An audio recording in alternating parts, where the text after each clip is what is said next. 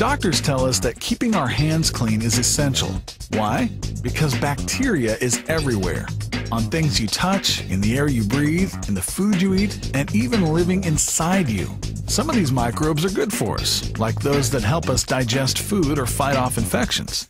But with all the bad bacteria out there, scientists are working hard to develop new antibiotics to combat them. Even then, bacteria often mutate when they reproduce, making some of them resistant to medicine and dangerous to our health. Is this process evolution in action, like some claim? Hardly. That's because researchers have discovered that bacteria are, well, still bacteria. For instance, in a 20-year study of E. coli, which can cause food poisoning, scientists looked at 40,000 generations of the bacteria and confirmed that the E. coli did not evolve into anything other than E. coli. A similar study used fruit flies, which are made of many more cells than bacteria. After 600 generations, about 12,000 human years, they were still just fruit flies.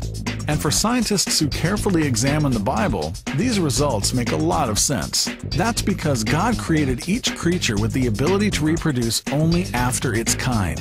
So bacteria will never be anything other than bacteria, which means you still need to wash your hands.